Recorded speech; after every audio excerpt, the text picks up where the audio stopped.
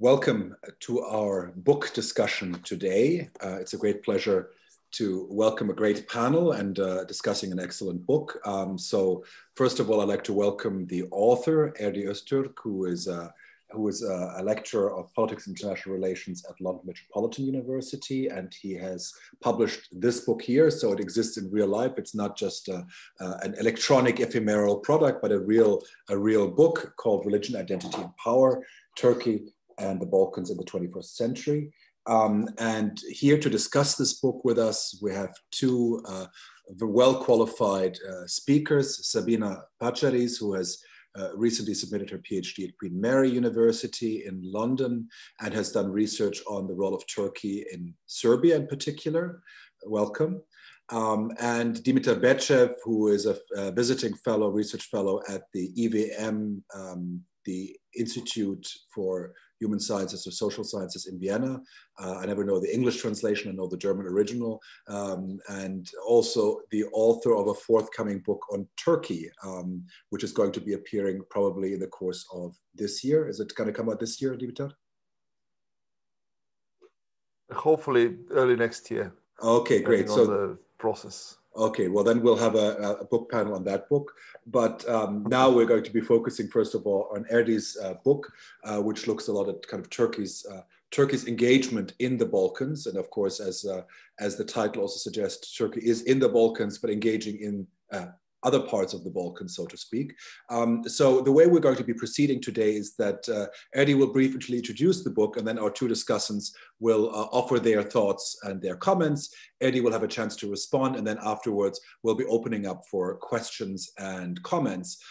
So you're welcome to do so, but please do so through the raise your hand option, and then when I call you, you can just activate your camera and your microphone and ask the question to our three speakers and to the author.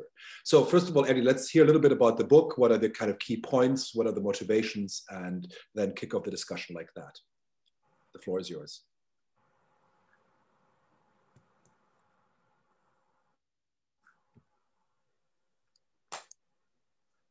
Okay, I have to give you a thank you so much letting me let me to speak. Thank you so much.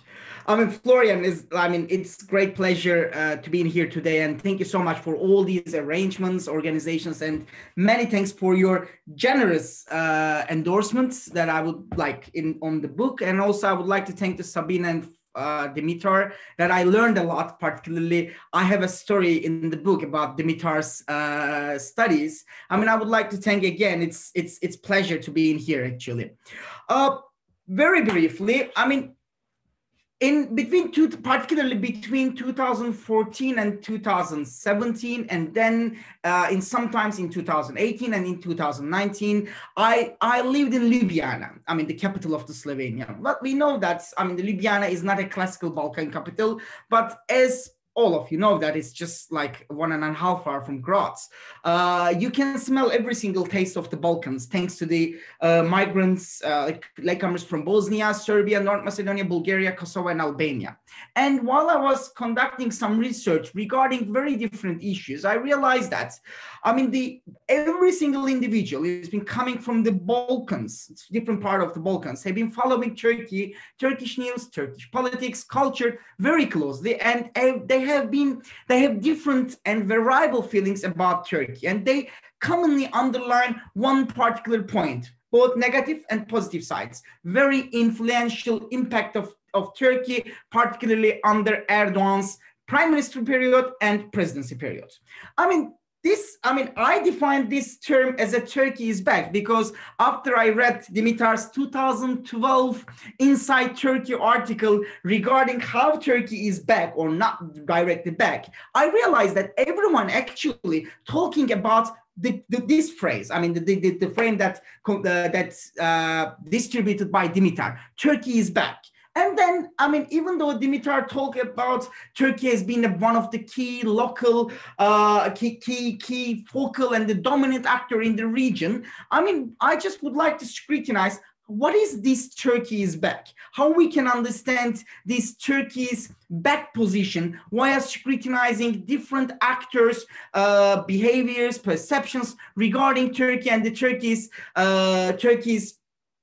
transformation, because this Turkey's back argument is very diverse at the same time among ordinary people, semi-academics and academic circles. In this regard, some claim that the policies of the successive Justice and Development Party governments and the political strategies of the mastermind of President Recep Tayyip Erdogan concerning the Balkans have long been energized by Turkey's desire to re-establish political, economic, religious, and cultural hegemony in the region throughout the various quote-unquote neo-imperialist, neo-colonial projects. But at the same time, others argue that Turkey and the Balkans have reached the peak point of their mutual beneficial relations, economic engagements, and proactive utilization of the transnational state apparatus of Turkey. Within these two different sides of the one particular coin, I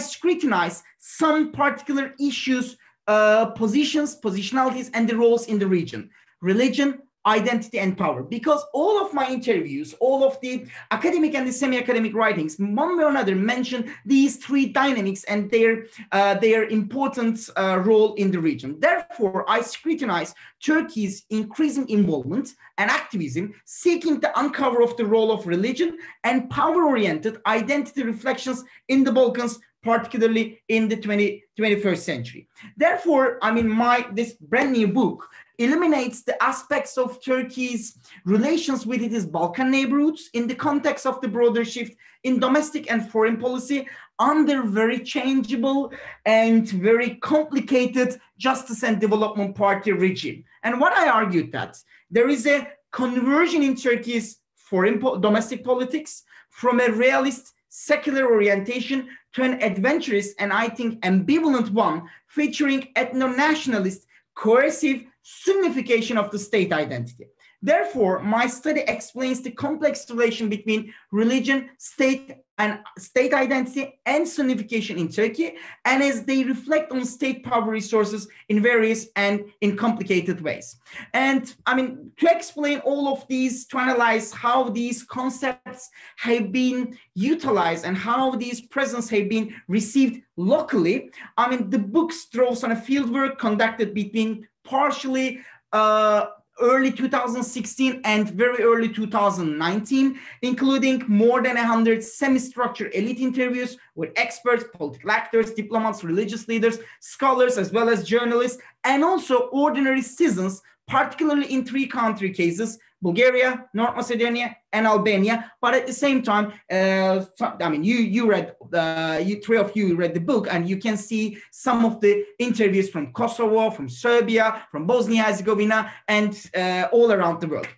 I got many questions about this book, whether it's a book about Turkey, is it a book about the Balkans? If I had a chance to decide the title instead of the marketing office in Edinburgh University Press, most probably I'll put something different about the title, because this study taking Turkey and three particular Balkan countries as a testing ground. As Jonathan Fox underlines in his endorsement, this study mostly regarding the complex relation between religion, identity, and power. So I'll just say one couple of sentences regarding the possible theoretical contribution of that book. What I argued in the book, as an instinct part of an identity, religion has the capacity to shape politics and power relations, as well as state identities. And I think religion and religion-oriented political power struggles, to the extent that it forms the state identity, therefore, religion can shape both domestic and foreign policies, even if the actors, decision makers, are themselves secular. This is, I also argued that the countries have multi-phase, multi-layered identities, and some of which have direct and an indirect relation with religion. And these different relations with religion could be seen among many identity determinants of the states.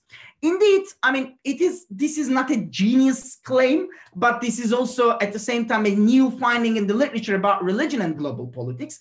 And it would be very easy to scrutinize all of these transformations from different parts of the world's history. Europe, USA, United Kingdom, I mean, even in the Latin Americans. But I mean, Turkey is a perfect example, which is the first secular, I think I would like to use laic state, who's been transforming its state identity from a former empire. But at the same time, this separation between church, between mosque and politics is not a crystal clear cut. Instead of Turkey prefer to use, manage, and regulate religion and the religious issues, not only in its domestic politics, but also in its foreign policy. Therefore, I argue that religion has always been an important determinant for the foreign policy and the domestic politics, even if the actors could be secular.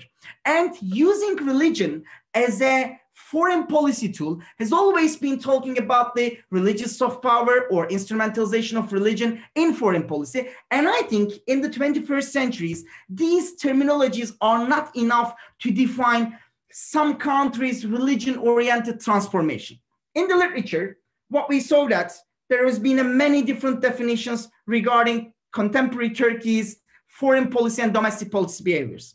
The first is that they define Turkey only authoritarian country or authoritarian and a populist country without talking any kind of different particular parts of the power groups. This book, I mean, rejecting all of these simplistic claims to define Turkey as an only populist or an authoritarian country, it argues that Turkey has always been, Turkey's power or the power components has always been as a collective of different components. And if would like to define Turkey's religious soft power, it is quite simplistic to define the increasing of a religious soft power and then the decreasing of a religious soft power, because soft power is not something like that you can calculate or measure. And I think if we would like to define soft power and the Turkey's transformation and its impact in the Balkans, it is only way to define it as an ambivalent soft power. So within all of these two claims, arguments, I underline that Turkey, particularly after the first decade of the 21st century, like many other countries all around the world, is gradually withdrawing from an international cooperation and is restoring a new distinction between concept of civilization by synthesizing nationalism, very nostalgic and subjective understanding of history, memory, and Sunni Islam. And this transformation has been evacuating, creating under the control of not only one particular leader, but also his changing unofficial and unconventional coalition partners. It was formerly the Gülenists, the liberals, but right now it is the Islamists, nationalists, Euro-Asianists, and they've been trying to change the Turkey's not only foreign policy direction, but also civilization codes. In this regards, I mean, some underline that Turkey is a game changer and increasingly involving all the global audiences, or some also claiming that this is the symbol of how Turkey's soft power is being declining, and Turkey being a naughty boy all around the world. I'm rejecting all of these ideas in this book because, since for me, the transformation of Turkey's state identity under Erdogan and with his coalition partners have been creating a jargoning effect. And within this effect, different coalition groups, religion, identity transformation, and the power competitions have been playing a dominant role within this process. And it is obvious that, indeed, I mean, in the Turkish case, there is reconciliation and the instrumentalization of Sunni Islam, different understandings of Turkish nationalism with Erdogan's right-wing, not exactly populist, but relatively populist and aggressive foreign policy strategies have created different tensions with other countries. But in the Balkans, we have been seeing a very different scenario to compare to France, Germany, or other Western countries due to the Balkans' demographic and the political situation. For this book, as I said, I choose 3 different countries: Bulgaria, North Macedonia, and Albania. I got different criticisms, why there is no Bosnia, there should be a Serbia. I mean, it's impossible to cover all the more than 10 countries in one book and in a dissertation. And there are many studies about Bosnia-Herzegovina, about Serbia and Sabina. I hope I would easily say that it will be a forthcoming book from one publisher, but there are many studies, but there is only local language or the Turkish studies about Bulgaria, North Macedonia, and Albania. And also these countries were eligible, at least not the full photo, but the big, like some parts of the big photo of the Balkans. And I would like to read one phrase from Mikhail Ivanov, one of the chief advisor on the minority rights to the former Bulgarian president Celal Celalev. And in this quote, it says, Mikhail Ivanov says that, we invited Turkey and Turkey's transnational state apparatus Diyanet because Turkey's laïc secular mentality. We knew that only secular Turkey and the modern Turkey can serve our Muslim majorities and can take our Muslim citizens and can take care of them. If we didn't invite Turkey in the first place, most of the fundamentalist and extreme groups could affect our Muslims maybe in a bad way. But after 30 years, I would say that we did a wrong decision. I mean, this is a shocking sentences. I mean, one particular foreign country invited other countries, transnational religious institution, because of it is one particular identity, it's one particular civilization code. And only 3 countries did it. North Macedonia, Bulgaria, and Albania. And I scrutinize the transformations within these countries to understand the issues. And also, I mean, you know better than me, you are the Balkan experts, I'm not. These countries will give like different dynamics. Majoritarian Muslim, non-majoritarian country. One is the EU candidate. The other one is one of the most westernized Balkan country, so on and so forth. So this will enough to give us a full photo. I mean, to cut it short, what I found after reading all Turkey's domestic political transformation within its foreign policy and in the reflections in the Balkans around a decade, what I found particularly for the last 20 years, I found 4 essential points. The first thing is that currently Turkey has been seen as a kind of an Islamic country which aims to serve the global ummah.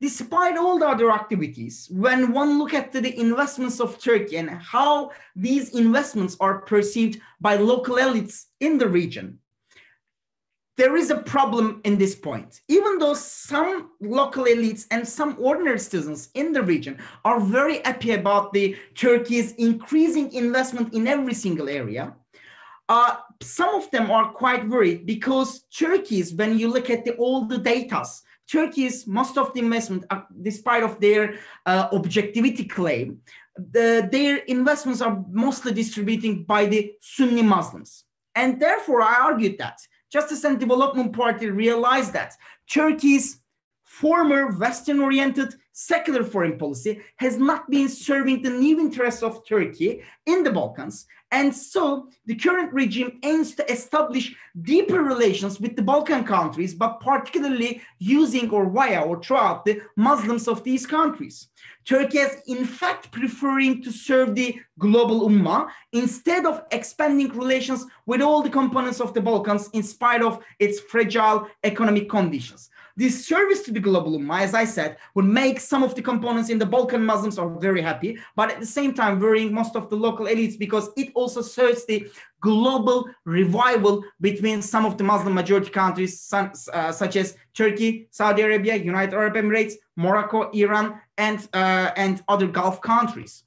The second thing is that even though some of the Balkan Muslims and the local elites are being the part of the Turkey's internal conflict, particularly since 2013, Turkey has been exporting its domestic conflicts via transnational institutions, and this has been creating a security issue for the Balkan countries. We all know the news about the kidnapping 6 Gülenists from Kosovo, but this issue is not limited in the Kosovo. And one can easily argue that this I would say, war between Gülen movement, very interest-based, very power-based conflict is over in Turkey, but it is still alive in the Balkans and has been a big indicator. And I mean, not only Turkey using official or legal transnational state apparatus, but at the same time, I wouldn't say illegal, but there are many different de facto ways. And this conflict has been changing Turkey's perceptions, behavior patterns in the region, and creating a security issue for the region and for the region. Even though some of the countries giving some different reactions, these reactions is very much based on the power relations and the hierarchy rankings of these countries and Turkey. But I would say that Bulgaria, for example, is fine to handle with the Turkey's arguments or demands. But on the other hand, North Macedonia has been staying in a quite weak position. On the one hand, Albania seeing that issue as a kind of a sovereignty problem, but at the same time, due to the huge investments of the Gülen movements in the Albania, the issue is one of the daily topics of the Albanian politics. So this has been creating a kind of a problem in the region. The third issue is that regarding the interfering the internal affairs of the countries, Turkey's new foreign policy approach incorporates with the AKP's neo-Ottomanism, not Turkish neo-Ottomanism, because most probably we will talk about it. There are many different types of neo-Ottomanism in the Turkish history, but the AKP's neo-Ottomanism, and it manifests to desire to intervene and, if possible, became a dominant actor in the host countries or the foreign countries' domestic politics. This has been creating a big sovereignty problem for all over the three different countries. I mean, they divided the one and only Turkic party into two pieces in Bulgaria.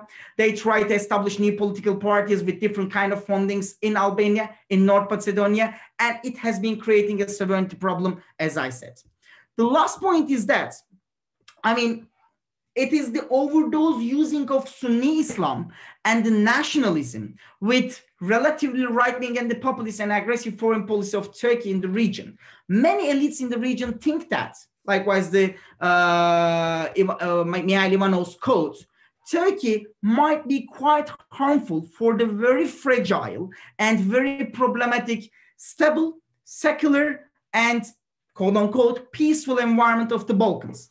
This is a very negative connotation when we compare the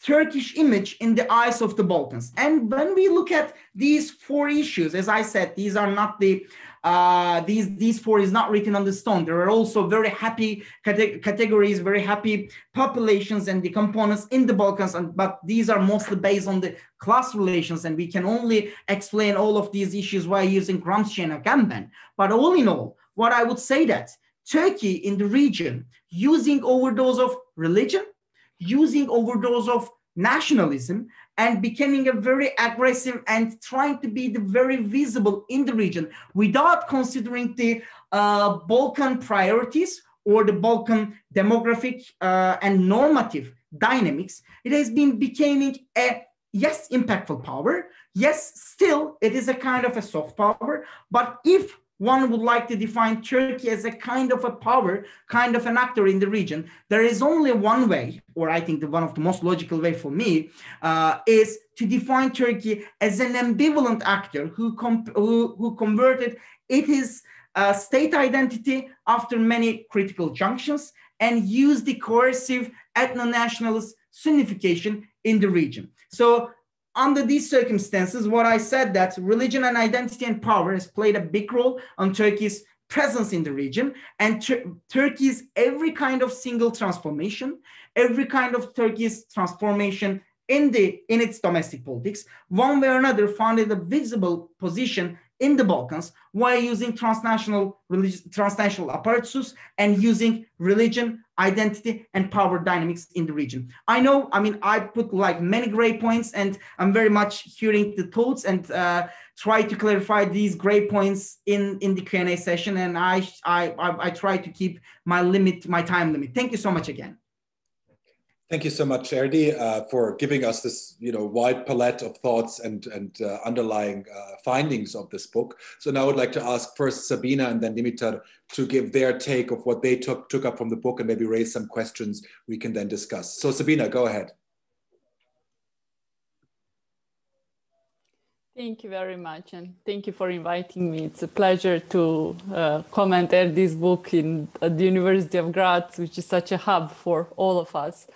Erdi, for me personally, it was just like the other way around from my thesis.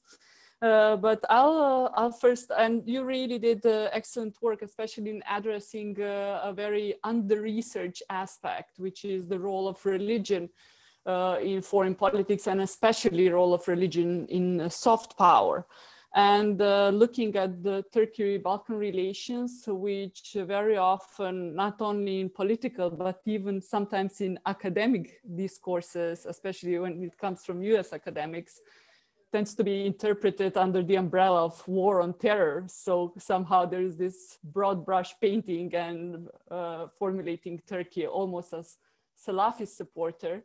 And you're telling us that it's way more complex. And indeed, you did run into fast waters, looking at very complex relations between religion, state identity, domestic and foreign politics in Turkey, which are equally as complex in the Balkans, even without Turkey.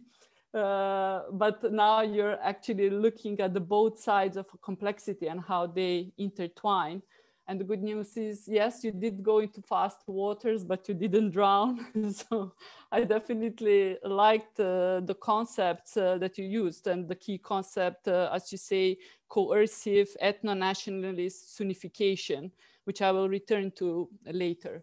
I definitely very much liked that you start the book with Turkey is back, which for me epitomizes basically your main points, how ambiguous is Turkish involvement through religion, because Turkey is back is almost inevitable. If you're going to study Turkey-Balkan relations, you're going to hear it for sure, but it's pronounced very differently. For some, it evokes fear, disgust, and for others, it's almost an admiration.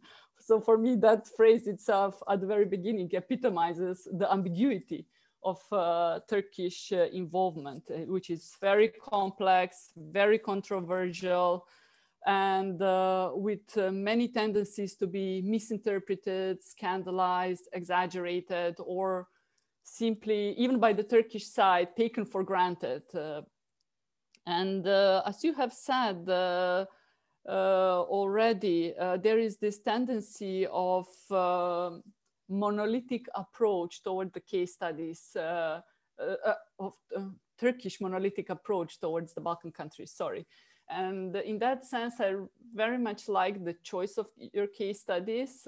I know I should be criticizing you, but let me say the good stuff first. Critiquing. I actually like that you chose these three countries, which are similar in because you're bringing the broader geostrategic developments and the fear from Salafi influences and inviting Turkey in that sense. Each one of them has a significant Muslim population, and all of these, many of these populations have this kind of narrative of suffering and closeness to Turkish identity. Albania is more complex in that sense, but in Bulgaria and Macedonia, we can hear this narrative surviving over time. And what's very interesting in the Balkan context, and what you underline yourself, is that religion is not this separate phenomena from the daily lives of people. It's in the Balkans, it's very closely intertwined with ethnic belonging, but on top of it, there are layers of economic prosperity, of social integration, of state minority relations. So it is interesting that you chose these three countries, and I can completely see why exactly these three countries. But then, as you show, it's way more complex, and involvement with Turkey translates differently in each case. So you did mention at the beginning that Turkey is invited as counterforce to Salafism.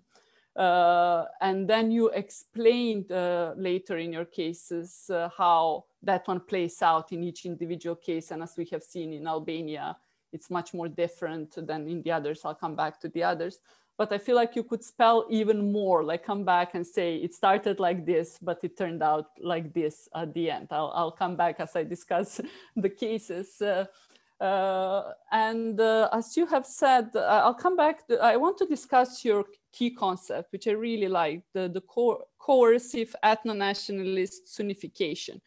And I like that throughout all of your cases, you keep awareness of the paradigm of domestic and foreign, how these two intertwine, and how Turkey actually has the ambitions to be a regional actor, but sometimes even normally ambitions for being a powerful regional actor should translate into pragmatic policies for more power. The domestic developments, the domestic turmoil actually undermine that in the long run when we look at each of these specific examples. So it's good that you actually keep in mind all the time reminding us of the importance of rising authoritarianism, that all of these need to be, yeah, of course, the paradigm domestic foreign is important, but also the rising authoritarianism that makes the domestic more dominant and undermining, in certain ways, undermining the foreign. You've mentioned in the book how problematic the concept of like is, which invites different interpretations in different concepts, and how much in the Turkish religion-state relations it has to be taken with a different view. And you have organized your sections actually according to the type of policy Turkey has promoted, and that's something I would give you extra points as well for. It's not according to countries, but according to the policies and how these translated, as you have said, supporting the Ummah, destabilizing the country, involving others, and trickling down domestic conflicts. So if I now need to zoom out and think of what could have been spelled out stronger or what could have been expanded more, I will first go back to mentioning soft power. And I know you worked a lot on soft power, but I feel like in the book you didn't give it as much attention, or at least in the theory part. You're telling us that it's not a good framework for the many reasons you have explained, but I feel like you haven't told us at the beginning enough about it. You haven't told us enough about, and you mentioned on one place that actually you consider that soft power should be measured according to the receptiveness of the subject countries. And you have showed how this receptiveness is different in the different cases. But I feel like you should have told us more at the beginning that the soft power framework actually very much ignores or underestimates that side of the story, and the subject countries' agency in negotiating foreign soft power. Also, you have mentioned one aspect, one conclusion that I really liked about this book is that actually this rise of exploitation of religion is in many ways a result of decreasing self-confidence. It's almost a result of a failure of democratic and economic measures, economic and democratic tools. And but I feel like you should have been even bolder in that statement. You kind of bring it up at the end. So that's why maybe again, going back to soft power and the intertwining of soft and hard and how it's not easily separable, especially not easily separable when we discuss an actor like Turkey, authoritarian country with personalized power, where all these different, where formally division of power exists, but they are very much personalized and blended around the party. Excuse me. And excuse me. Not the perfect time for a cough. And then on the other hand, we have the Balkan countries, where also their receptiveness is very much dependent, as you have shown in Macedonia, which is economically dependent on Turkish support. So this soft power cannot be observed as a separate phenomena. Religion cannot be a separate phenomena. So you do make that conclusion at the end, but I feel like it could come even stronger at the beginning. And as you have said yourself, it's almost counterintuitive. We are seeing an Erdogan who is behaving very boldly, who is very loud, who organizes rallies, and we all know the discursive communication of his power. But actually, the underlying message is that it's a lack of self-confidence. It's a failure of other tools in that respect. You mentioned at some point that religion is a must if you're going to analyze Turkish-Balkan relations. And me with the thesis that avoided religion, I must say, I don't totally agree. But you have, of course, have to make your case. And in this particular 3 cases, it does tell a lot. We do learn a lot about the role of, you do make your case. We learn a lot about the role of religion in foreign policy, the role of religion in international relations, but how that actually affects a whole other wider area, which extends to state identity, to domestic, to foreign, etc. So that's what, that would be my criticism. And also one more thing, maybe just an addition to what I have mentioned already. You have mentioned that Erdogan is very much invested in the role of a leader, of a Muslim leader, or Sunni Muslim leader, of protector of Muslims throughout the world. And we see these narratives interplaying in the Balkans, but also in the other countries. But again, as I've said before, it's actually, when we look deeper, it shows an insecurity. So to me, maybe you should have made the stronger point that this tendency to be a unifying leader often translates into separatist influences inside the specific cases, as we have seen and as you have shown through your empirical work, that there was actually a concrete support for particular parties, support for only one type of Turks, one type of Muslims, even undermining stability, undermining cohesion, undermining secular cohesion, as you have mentioned in the case of Albania. So just maybe reinforce the impression that the tendency, yes, to be a unifying Muslim leader often translates into actually the other way around. So I think I stayed within my time. I should cut it short, otherwise I could keep on talking and talking, but Dimitar should say something as well, and we should give floor for questions. Thanks, Sabina. I think some interesting questions we'll come back to. I mean, one is, of course, the role of how central is religion to that relationship. I mean, and that's, I think, an important debate. And also, I think a little bit the elephant in the room is Erdogan, or is the importance of one person in this whole equation, which I think we'll also have to come back to. But I'll first give a floor to Dimitar to chip in his observations regarding the book. The floor is yours. Thank you, Florian, and thanks for convening this great panel. But most of all, congratulations to Erdi for putting this amazing book together. It involved long years of work, and I've seen the process as it were.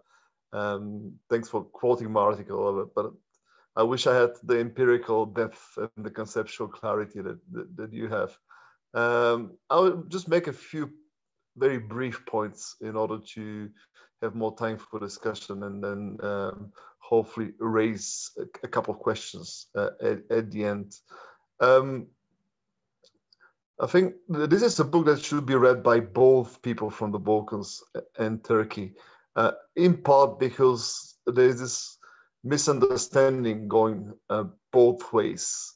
I mean, Turks tend to be very self-referential, which is only natural given the the size of the country and the enormous challenges it's grappling with, and very often just assume things about countries and regions on the boundaries of Turkey or beyond the frontiers that might or might not be empirically true. And the same goes for Balkanites. Very often people, I find, have certain set of assumptions about Turkey, whether positive or negative, which again conform with the reality, quote unquote, of Turkey. So this book, first and foremost, because of its richness and attention to detail and kind of meticulous approach to collecting and analyzing what's out there, it's a welcome corrective. So I hope some of the messages, and we had this conversation with Erdi, will find their way into other writings, short articles, even kind of more popular consumption items like op-eds and so on and so forth. So the very method of the book, this ethnographic approach, where you actually get your hands dirty and talk to people on the ground, is very welcome, because it provides a very appropriate, a very good snapshot of how things operate at a very grassroots level by all the actors involved, be it party activists, religious leaders, businessmen, and so on and so forth. So it's great to have this reality check, including for scholars and analysts like myself, who might know a few things about the big picture, but do not necessarily have this grasp of voices coming from the bottom up. So this is my first observation. Both sides should look at the book. Now let me say a few words about the Turkish side and then the Balkan side. I mean, on the Turkish side, the chief virtue of the book is just exploring this dialectic, this link between the domestic and external. The point about Sunnification is very pertinent, although, as the book implicitly says, religious identity has always featured in one shape or form in the very construction of Turkishness in the modern era. In the secular understanding, religion did play an implicit role, although it was never central, but at the end of the day, it defined who was in and who was out in the national community. And also it was there as a potential instrument of the state. So even in the old Turkey, as we call it, religion was ever present in one shape or form. So that's how domestically this domestic instruction also affected on Turkish positionality within the world. And another thing that features strongly in the book, of course, is how the contestations of within the conservative movement in Turkey, especially between the AKP version and the Gülenist version, escalating into a really polarized fight, especially with the coup attempt in 2016, have spilled over into the Balkans and other regions, by the way. But the paradox, of course, is that back in the day, the Gülenist movement, the Cemaat, was the forefront of Turkish soft power. Now it's become a liability. And so much of what Turkey does in the field of religion is not just about extending what it perceives its interest, but also trying to roll back the Gülenists. And one interesting nugget there, of course, in the book is this realization that this is a battle that cannot be won either side. Now the Gülenists are cornered, but they have proven quite resilient despite everything, and it's a worthwhile observation. And by implication, this struggle is likely to continue. But again, this is a theme about the linkage between domestic and external. And thirdly, the whole reformulation of Turkish nationalism. which again is a product of the era, where religion has become much more central to the very interpretation of what it means to be a Turk and what it means for Turkey to be engaged with the outside world. Again, remember the days when there was a certain unease in Turkish policymakers about Turkey being classified as a Muslim nation first and foremost, because it was seen as something that kind of makes Turkey the other in the European context, whereas now obviously it is embraced, it's an asset. So this domestic but also external process is very well understood and explored, both in Turkey and at the very general level, but also how it plays out locally. And I think it's a really great contribution made by the book. Of course, on the Balkan side, we know all the virtues of the book. What I find very interesting, again, from a more ethnographic anthropological perspective, is how the author's positionality plays out. He often has to interact with people on the conservative side, and there he comes across as the quintessential AKP Turk.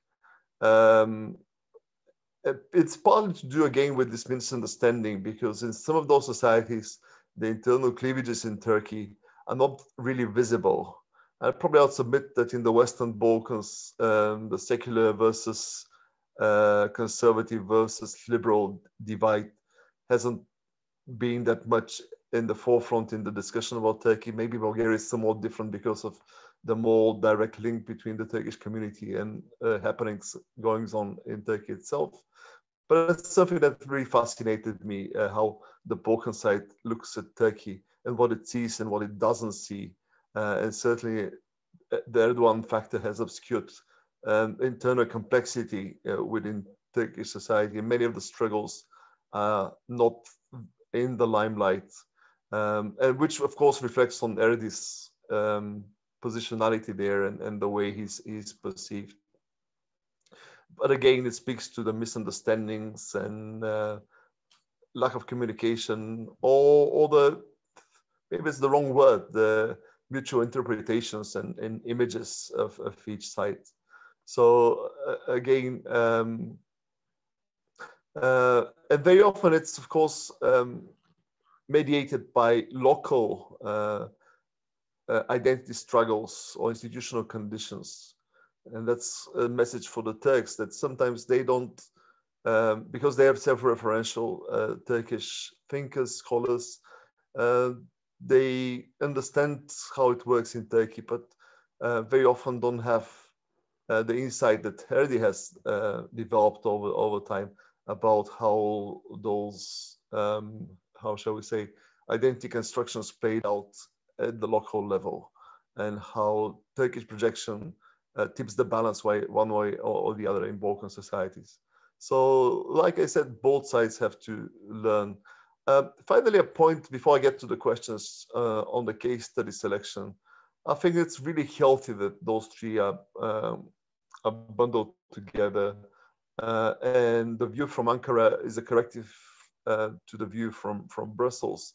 This whole Eastern Western Balkan business is not very helpful when you analyze society, thanks to the linkages. And there's a lesson also for Balkan scholars more broadly, not just scholars of Turkish foreign policy, that sometimes it just makes sense to go beyond the institutional frames and think about, I mean, what brings together or distinguishes, say, Romania and Serbia, and not think about Western Balkans necessarily. So there's a lesson there methodologically for the wider community of scholars of Southeast Europe. Now let me move to my questions to Erdi. I don't have, as you see, much by way of criticism. So the first question is, one virtue of the book is that it tries to unpack the concept of religion. It's not monolith, it's not essentializing it, which is certainly welcome. And I think having an anthropological approach almost predetermines being critical and trying to deconstruct the notion. But it seems to me that religion appears in three different phases here in the book. And this relationship is touched upon, but never really conceptualized to a more at a more systematic level. One is religion as a constitutive factor, and the very fact that Turkey, again, has been constructed as a community based on religion, even if religion was denied under the Kemalist order. So that's, and now religion is central to self-conception. So that's one idea of religion. It's what Turkey is about. Secondly, religion is a driver. Now the unit of analysis is not Turkey, but the AKP. Just because you have a conservative Islamist party at the helm and somebody as Erdogan as well, much of what it does externally might be driven by norms and identities delivered by derived from religion. So that's the second thing, the driver function of religion, a causal force in terms of Turkish foreign policy. And finally, religion is an instrument. You use it to achieve a certain goal because it gives you some leverage or influence over other actors in the Balkans. And there are places in the book where this relationship is analyzed, especially number 2 and number 3, driver and instrument. But there is no coherent theory. There's an implicit understanding of how this dialectic operates. And if you put your political science hat, just forget the anthropological kind of understanding hat, but move to analytical mode, explaining, I mean, how do those three relate? If you have to write a diagram and simplify at the risk of reductionism, how the constitutive, the causal and the instrumental function of religion relate to one another, that will be very useful, and you might as well consider writing something about it, trying to pick and choose from the empirical material. Secondly, moving to the instrumental face of religion, what are the disadvantages of using religion? I mean, you did mention some of them. Obviously, you are catering to a particular audience. So if you engage Bosniaks in Bosnia, you're bound to maybe expose identity divisions there and alienate other parts of society.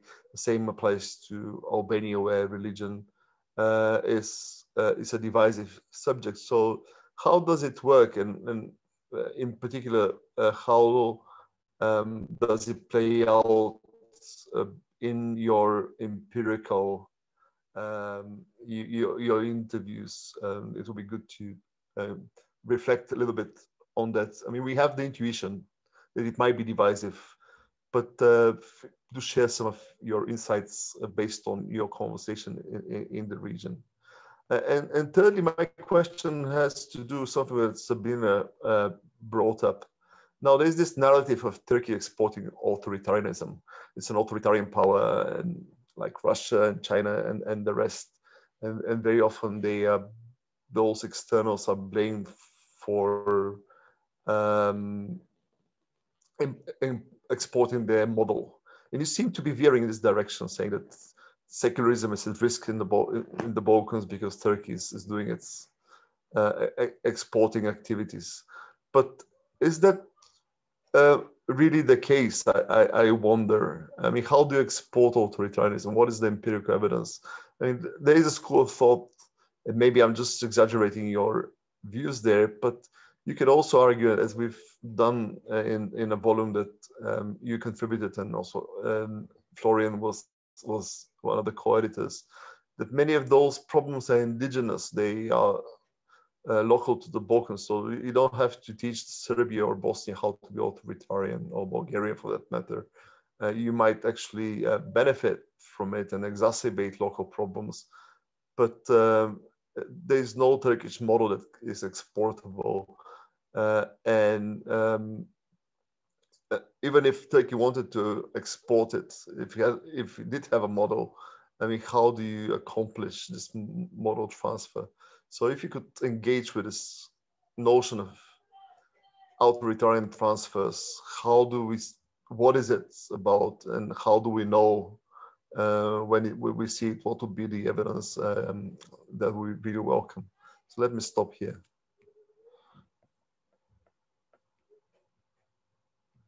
Great, Dimitar, thank you so much. I think you've raised some interesting questions, which I think generally are about the role of Turkey in the Balkans and important for discussion.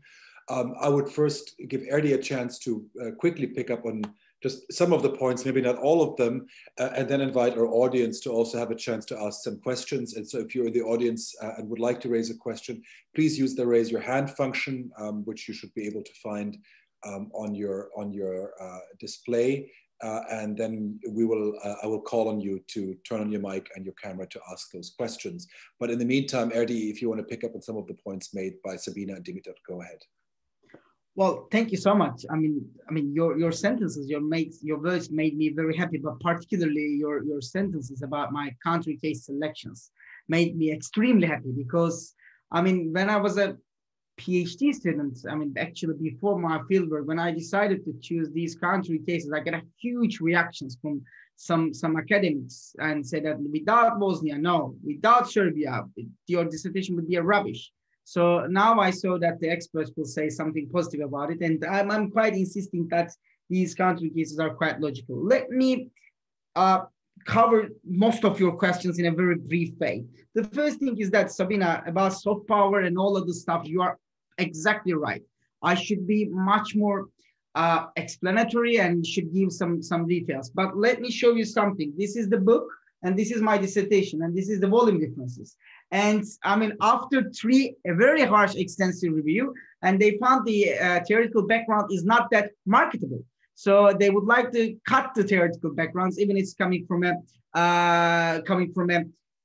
university press. But what I said that, I mean, not in the literature regarding power that divided into soft, sharp, and hard power. And they said the relation and the boundaries between these powers are very blurred. But when we look at the Turkish or the Balkan studies regarding soft power, I mean, most of the studies are very crystal clear. This is soft power, this is soft power. There is no connection between each other. No, there are some connections, intersectionalities, and at the same time, there are conflicts. I mean, one country, likewise Turkey, can easily promote language, soap opera, and at the same time, get a financial investment regarding the gun industry or the weaponization. So one country can do these two at the same time. And it is impossible to categorize every single society in the same bunch of same category. And if you're gonna shoot the arrow of soft power, it will hit in different parts of the societies in a different ways. So therefore, I define the ambivalence of soft power while using religion and culture. And thanks a lot for saying very good words regarding the coercive ethno-rational unification, but where does religion stand for? Today in the breakfast, we were talking with my wife about the Turkey's critical junction and how these dialectics coming like day by day very similar and same. Yesterday, one member of parliament, Ömer Gergerlioğlu, he's coming from a very conservative and at the same time a very religious background. His member of parliament stepped out by the AKP government because of his opposition views, but we know that the competition at the same time in the field of religion. At the same time, within the same hour yesterday, the High Court opened a closure agreement to the pro-Kurdish party, HDP. This happened in 2021. Not exactly 100 years ago, but 96 years ago, in this month, in March, in 1925, Atatürk's government declared takrir-i sukun, it's some maintenance of order or some state of emergency regarding to protect the secularism, Turkish secularism, and Turkish nationalism against the Kurdish rebellion. Even though we saw that Turkey is a very dynamic country, there's a huge transformation, and every single day, many political critical junctions has been occurring. Even if, like, for example, in Sweden, it would be happening in 5 years, but in Turkey, it would be happen in 6 hours. No, Turkey has been dealing within the same problems, and two big problems are still on the table. One is Kurdish issue, the other one is religion. And indeed, there is no reflection. There is reflection, but not direct and visible reflection of Kurdish issue to the Balkans. But the religion issues is very important because Turkey, or the Ottoman Empire, was the former emperor of the region, not using only language, but mainly using religion. And still, I conducted most of my interviews, like mostly 40-45% in Turkish, 30-35% in English, and the rest I use translator. But in the Turkish, most of my interviewers and the locals, they behave me using my name Ahmet, one of the names of the proper Muhammad, because I don't know, maybe I'm still a Muslim brother for them, not Öztürk. This is, I think the religion is a very big indicator. And also, I would like to combine the question with the Dimitar, this Sunnification and the using religion. In the book, I think I try to underline that I'm not arguing that there is a Sunnification or there is a conversion to a more religious in the society. In the opposite, in Turkish society right now, there has been increasing deism, increasing atheism and agnosticism, but in the state mentality, state behaviors, when you look at the Yunus Emre institutions booklets, when you look at the Tikas investment, or when you talk with Baba Mondi, you can see that how they suffered about the overdose investments to the Sunnis in the region. This is about the state mentality. But my question is that when we talk about again, to combine with the Dimitar's question regarding the power components. Currently, Turkish presidency chair actually divided into 4 pieces. Erdogan and Islamist is one piece, indeed. Nationalist is another piece. Euro-Asianists, they are like pro-Russia, pro-China, or against the Atlantic coalition is the third piece. And the Islamist communities, Sunni Islamic communities, they try to fill the gap of the Gülen movement is the fourth components. We do not know which of the components will stay in power after Erdogan. So if some of the main determinants, likewise nationalists and the Islamist communities, will stay in power after Erdogan, Erdogan is 68 years old. I mean, he might stay in the power 15 more years, that's all, no more. But the Turkey will hopefully will stay after himself. So if these components will stay in power, Turkey will use religion and nationalism, one way or another, to be not to control, to be visible in the region. So this is the characteristic of the Turkish state. So, and the thing about this, before coming to the civilization part, I mean the AKP and the Gülen movement and conducting research.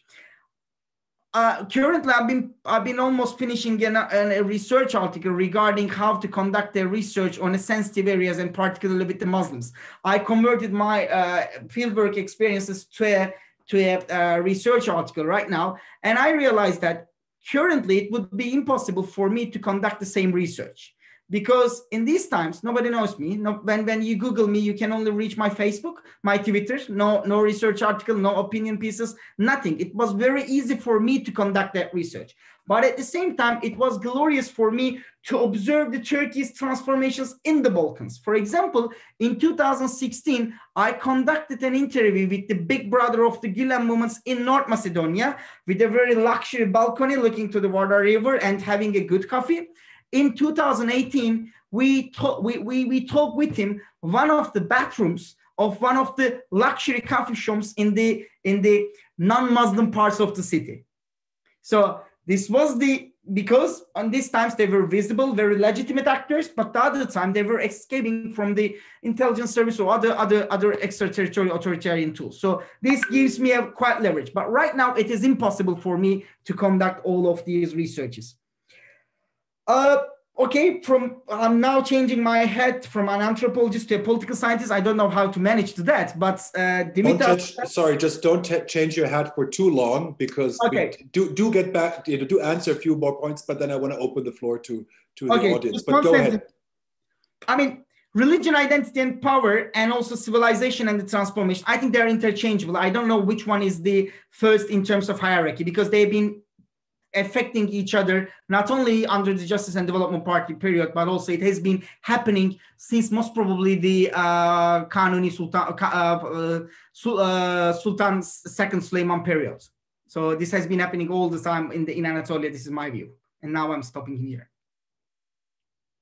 Okay, great. Thanks. You can catch some breath. Yes, we have a few questions. Laszlo, why don't you go ahead, Laszlo? You can turn on your camera and your microphone and we can hear you then.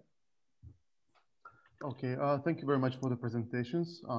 You raised very important points with which I all agree, but I think there is one point that you talked less about is the role of the discourses in the relationship between Turkey and some Balkans leaders. So what do you think, to what extent does President Erdogan uses the Balkans and his relationship to leaders to position himself as a regional leader, which might be appealing for his electorate? And the same can be told about leaders in the region like Alexander Vučić, who magnifies the role of Turkish investments to become more popular, or Hashim Thaçi, who tried to upgrade his position as a credible politician internationally. So what do you think, whether this assumption holds water? Thank you.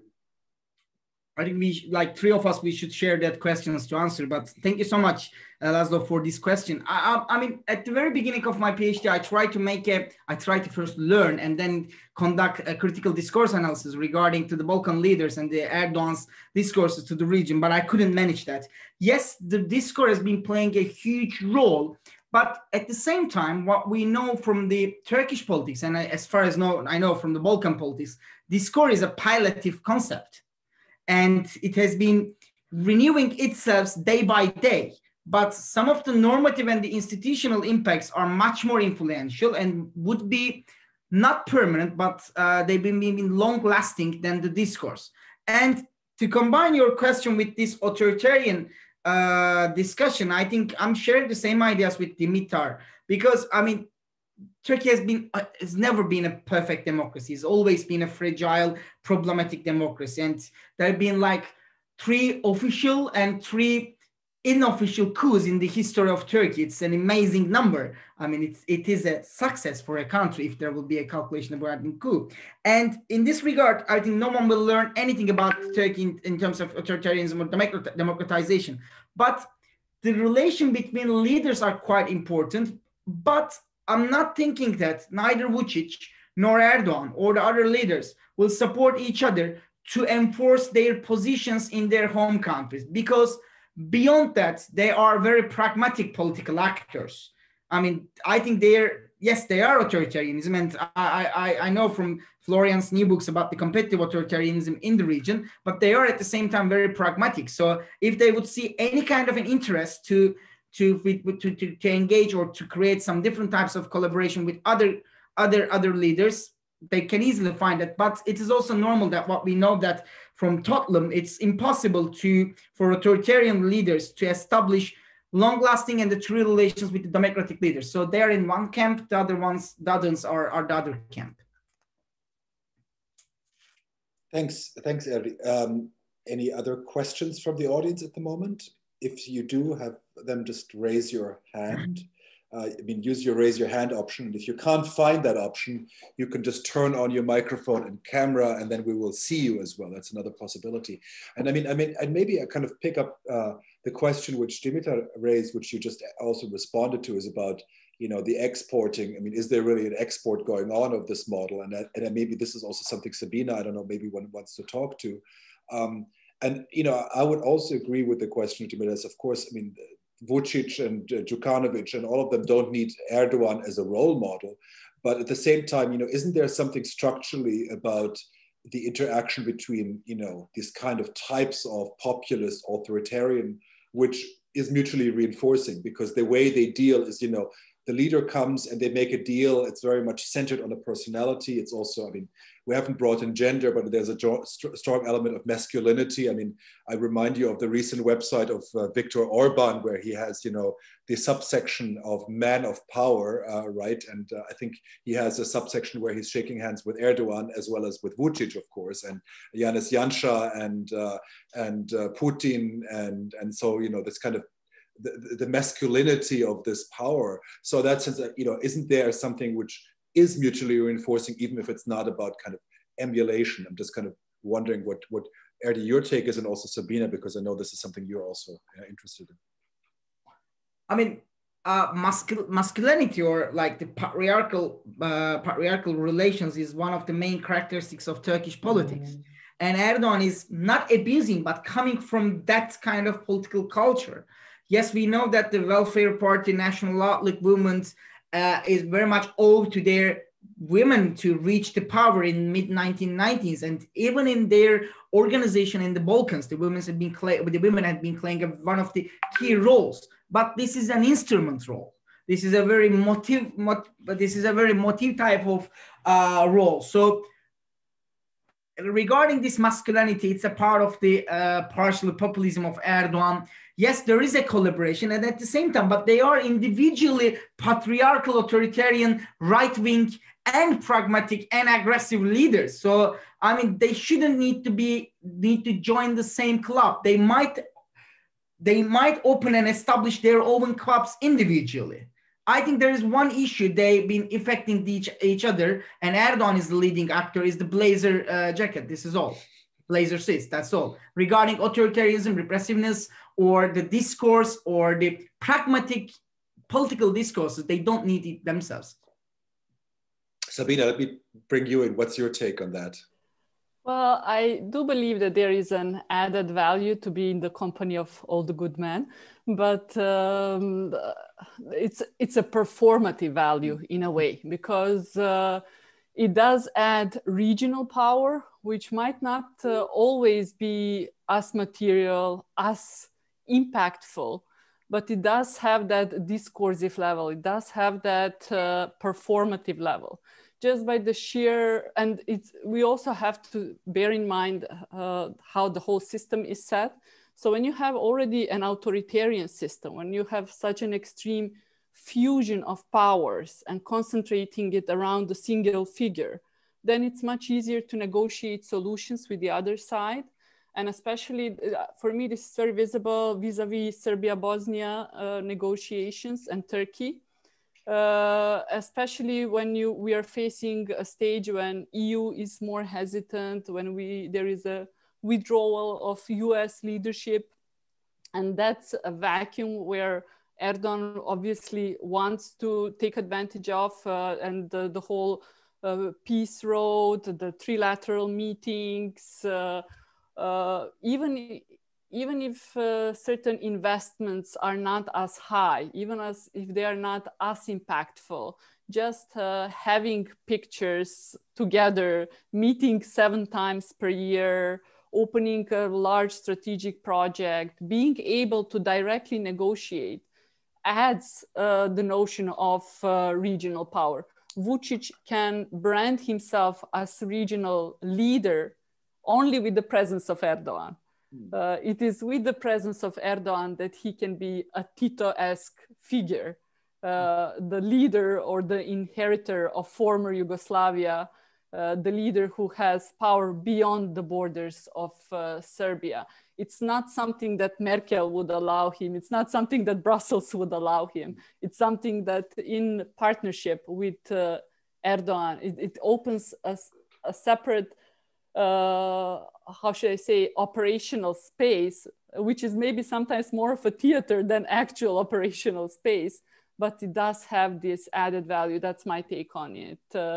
It's more performative very often, and time will show how much of these budding up actually had an impact on the regional politics, how many solutions were brought, how many investments were actually made. But currently, it does serve a purpose. That's my take on it. Thanks, Sabina, for that. We see if there are any other questions. We have a very timid audience today. They're intimidated by all of your... Yes, Erdi, go ahead. But from my point of view, every single country is its own dynamics. Even though they've been supporting each other in terms of dominance in the region or being much more repressive, this doesn't mean that there will be a dominant effect during if one will lose an election in one day.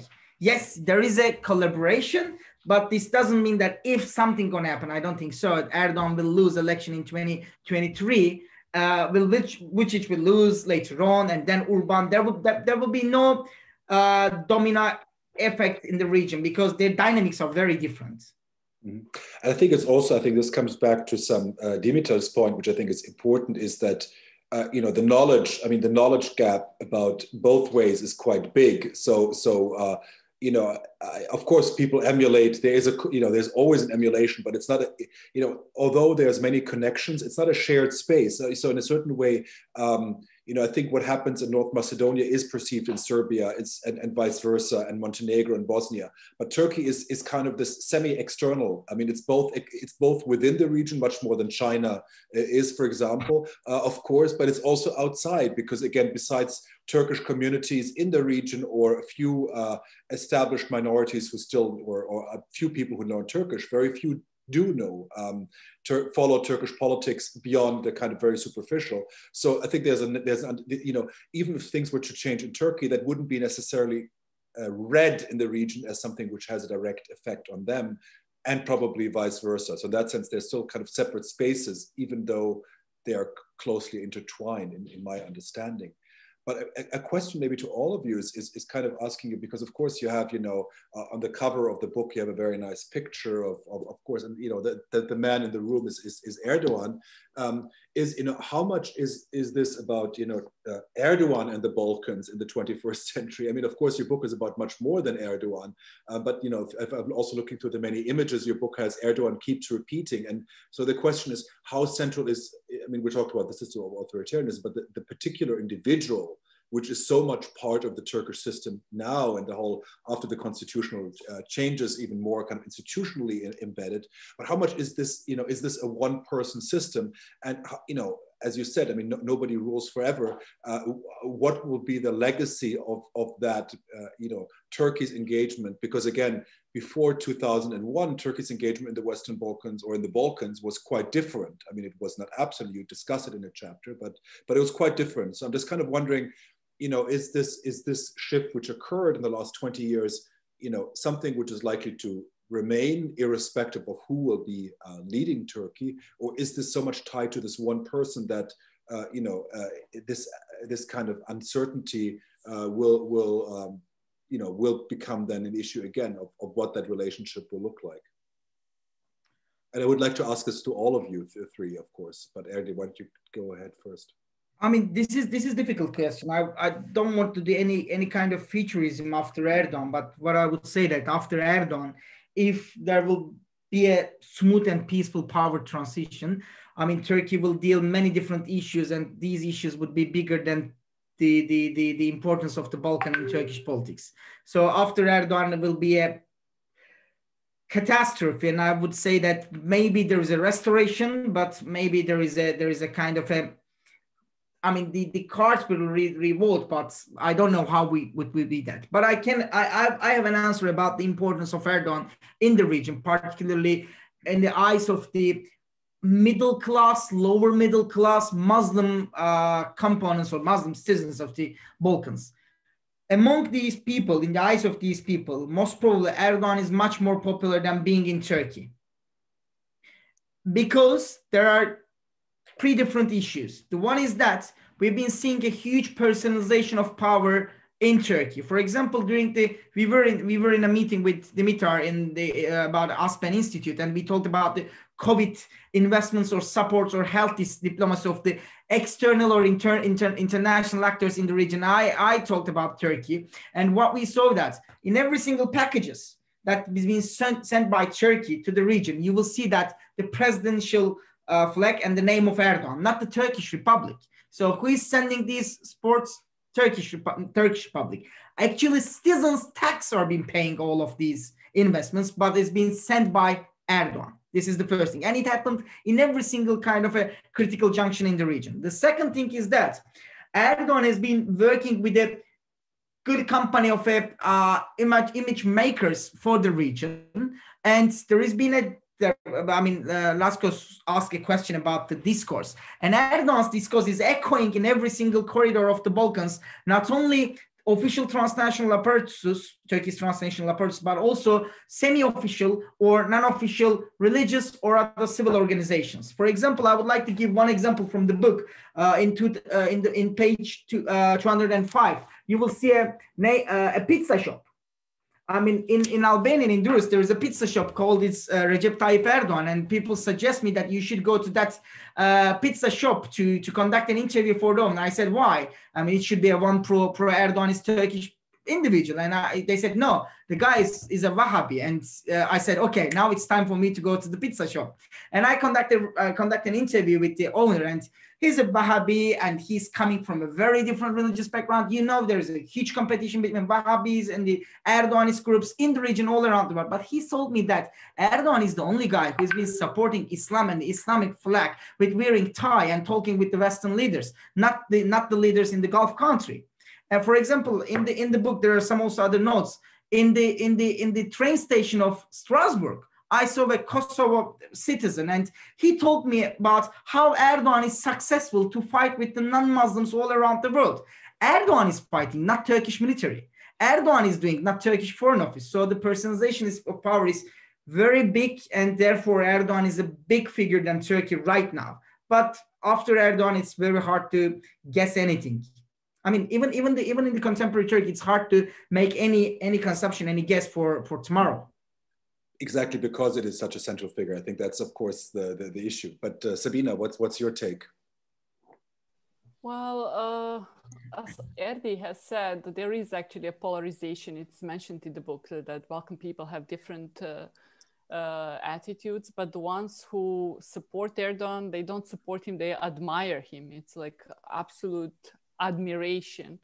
And it's very much related to those kind of savior, protector narratives. And actually the fact that he's authoritarian, this whole image of a strong man is obviously very appealing to some Balkan Muslims, because I guess in the light of the 90s and everything that was happening, it's giving them some notion of empowerment or however. And also in international politics, in foreign politics, he discursively very much manages to communicate that image of the Muslim protector. So obviously it works, and it works for a certain amount of the population, and it works very well.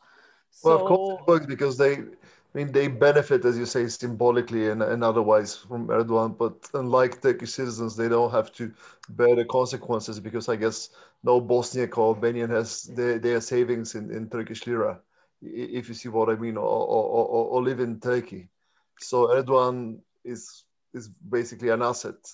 It's not a liability for you. Mm-hmm. For me, what was very interesting is to observe conversations between Bosniaks who moved to Turkey and their relatives who stayed in Sanjak. And there are these fierce discussions of how good or bad politician he is, whereas the one side, the Sanjak side, is in absolute admiration, and the Turkish side is like, no, we lost so much money, we are getting poorer, this is getting more difficult, etc., etc.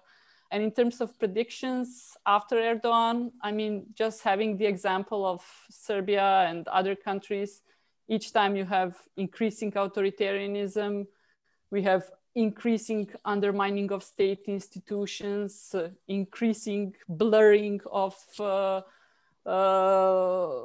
rule of law, of everything. So I don't want to be pessimistic, but it will either have to be Erdogan 2 or not so optimistic. Difficult, Thanks. very difficult. Yeah.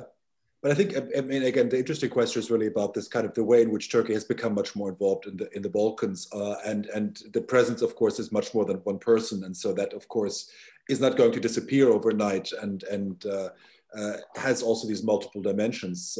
If I have to leer on this one, yeah, I mean, there's a lot of structural things happening because, of course, Erdogan accounts for 80% of everything, but again, geography and the growth of the Turkish economy. So by necessity, Turkey will be there.